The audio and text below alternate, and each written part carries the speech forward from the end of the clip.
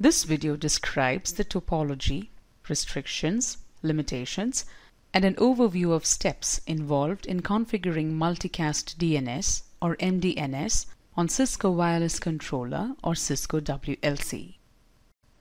mDNS supports zero configuration and uses multicast IP address 224.0.0.251 as the destination address and 5353 as the user datagram protocol destination port address.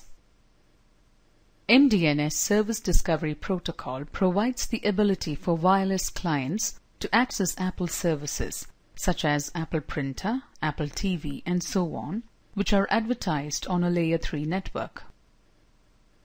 First, Cisco WLC checks for available Bonjour services such as AirPrint, AirPlay, and so on. Cisco WLC then caches the Bonjour services or advertisements from the host periodically. You can configure a service to filter inbound traffic based on its origin, that is either wired or wireless. All the services that are learned from an mDNS AP are treated as wired. The location-specific services filtering applies only to wireless entries. Cisco WLC listens to any of the client queries requesting for services.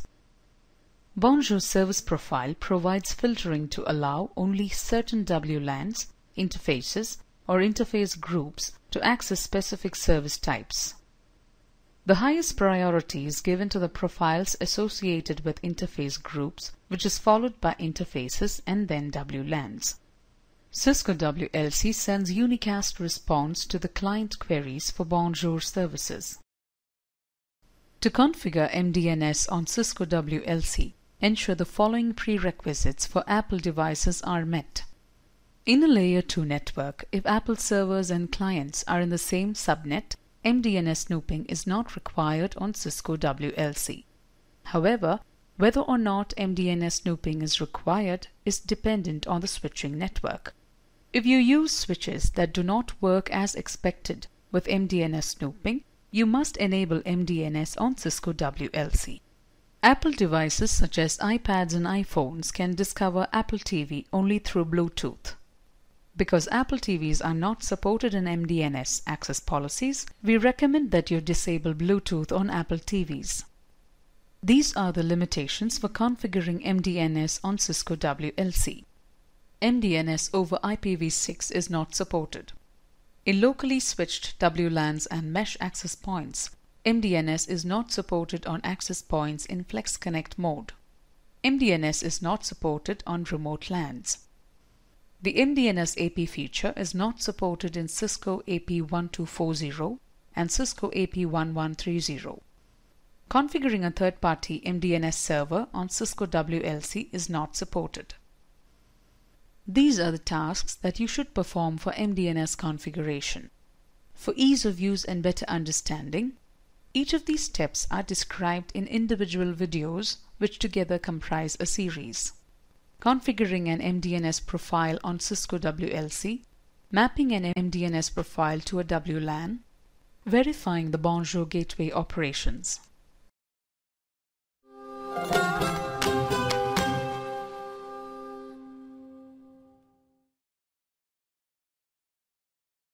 This video explains how to configure an mDNS profile on Cisco WLC.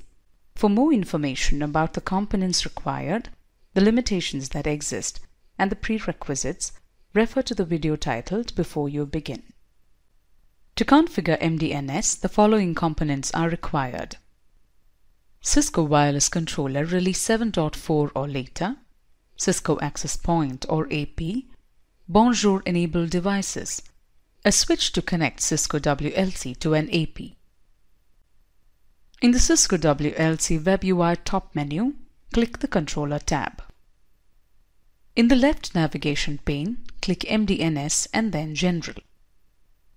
In the mDNS window that is displayed, check the mDNS Global Snooping checkbox to enable snooping of mDNS packets.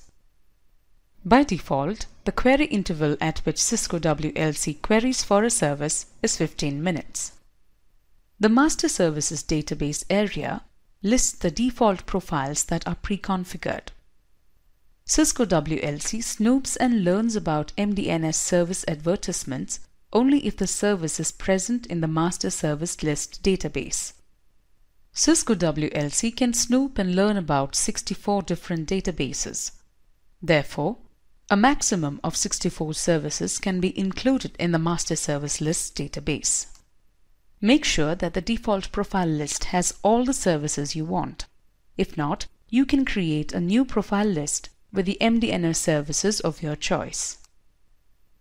To add the desired Bonjour services from the default profile list for Cisco WLC to snoop, choose a service from the Select Service drop-down list. Check the Query Status checkbox to enable an mDNS query for the services you selected. Click Add and then click Apply. To create a new profile list with the mDNS supported services, choose Other from the Select Service drop-down list. In the service name field, enter the service name. In the service string field, enter the service string. Check the Query Status checkbox to enable an mDNS query for a service. Click Add and then click Apply. In the left navigation pane, click mDNS and then Profiles to verify if the WLAN has at least one mDNS profile configured. The default mDNS profile is pre-configured with all the default Bonjour services. If the requirement is to use the default services, assign the default mDNS profile to the WLAN on which you want to enable the mDNS service. Otherwise, you can select any other profile list that you have created and then attach it to the WLAN. Note that you can enable only one mDNS profile per WLAN.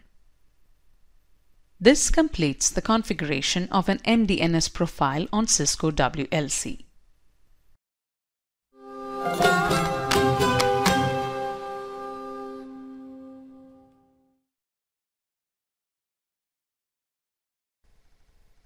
This video shows you how to map a multicast DNS or mDNS profile to a WLAN. In the Cisco WLC Web UI top menu, click the WLANs tab. In the left navigation pane, click WLANs and again WLANs. In the WLANs window that is displayed, in the WLAN ID column, check the checkbox adjacent to the WLAN ID to which you want to map an mDNS. In the WLAN's Edit Web Auth window that is displayed, click the Advanced tab. By default, mDNS snooping is enabled. If it is not, check the mDNS snooping checkbox. From the mDNS profile drop-down list, choose the profile name. Click Apply on the top right corner. This completes the task of mapping an mDNS profile to a WLAN.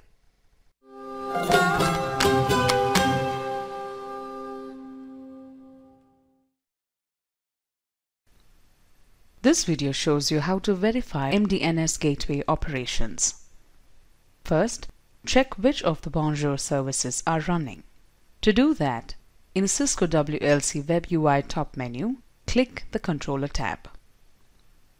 In the left navigation pane, click mDNS and then Domain Names.